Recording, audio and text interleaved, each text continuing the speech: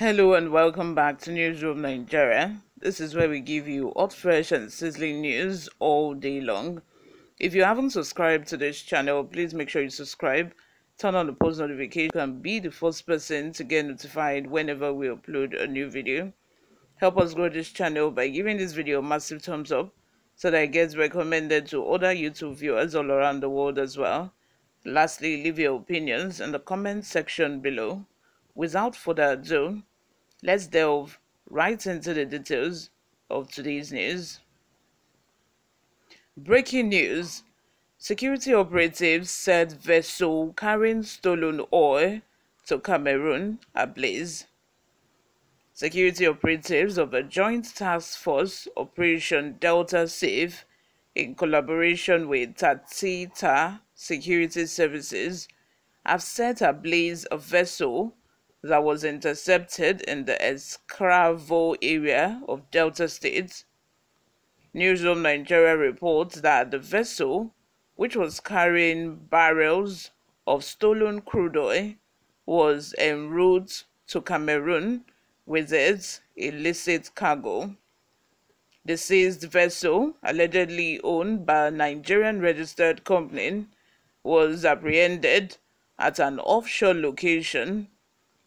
The captain and crew members of the vessel were also taken into custody. The oil cargo was illegally sourced from an offline oil well in Ondo State, as reported by Captain Warren Enesio, the Executive Director of Operations and Technical at Tatita Security, and Rear Admiral Olusegun Ferreira, the commander of a joint task force, Operation Delta Safe. These sources also stated that the vessel has been operating in stealth mode for the last 12 years without valid documentation. Tatita Security Services Nigeria Limited, a security company owned by former militant leader government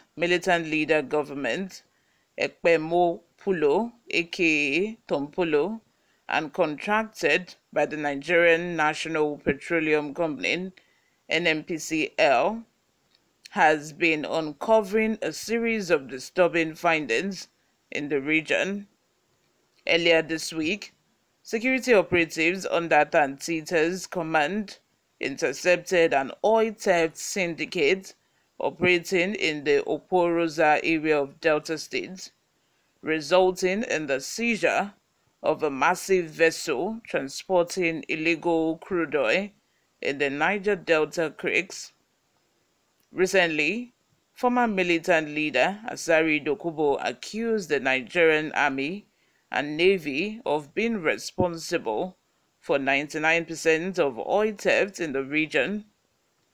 The Nigerian Army and Navy, however, denied Dokubo's allegations, but incidents of oil theft continue to persist. You all, let me have your thoughts in the comment section. What do you think about this? Subscribe if you haven't. Share this video with your friends and family. Before we go, let's take a look at some of the reactions we got online from people.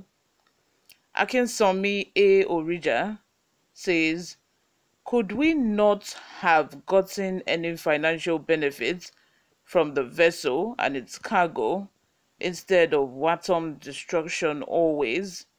The cargo could be disposed of legally and the owner of the ship fined accordingly. At least I feel that, if they had captured this cargo instead of just outrightly destroying it, probably they would have gotten evidence. They would have gotten one or two clues about, the owners of the cargo, how they operate, such information in order to aid their investigation in the fight against oil theft and oil bunkering. But I don't know why they have this habit of always setting ablaze cargoes that they capture. Kelvin says, people who are working are not talking, but those who are just thieves, like Pig Asari, is making mouth here and there.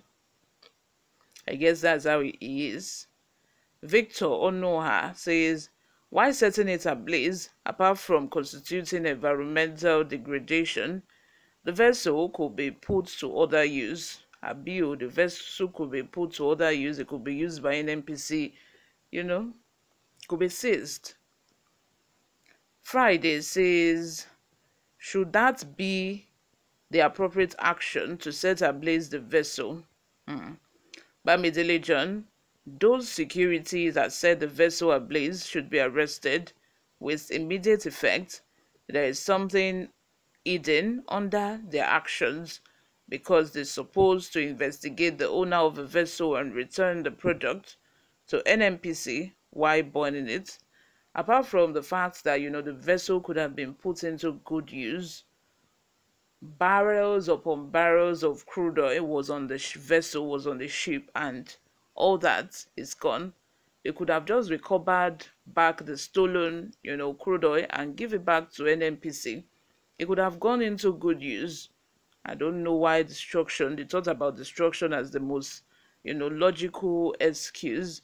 But anyway, what do you expect from people who are just militant and who do not have experience in the actual work, that they are being employed for? Of course, I know that these people have made more progress than even the Nigerian army, that we say, they are the ones that should be protecting pipelines, protecting, helping the country avoid oil theft. But we have not gotten any result from them. These are the people, these contract people, the Tompolo group, have been the one, actually doing something that we've heard of in a very long time.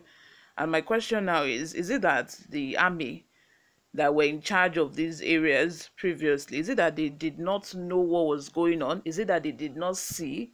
Is it that they were not aware? Or, they just turned a blind eye because they are solely the ones, actually involved in the oil theft, as Asari Dokubo has, accused them of? Temitope says, that is good. The owner should be sent to jail to serve as a lesson to the others. Lastly, Johnson says, why can't they just arrest the vessel instead of setting it ablaze? That's the same question everybody have been asking. But you guys, I would love to hear from you. What do you think about this? Leave your opinions in the comment section below. Subscribe if you haven't. Share this video with your friends and family. I will see you in my next video. Bye for now.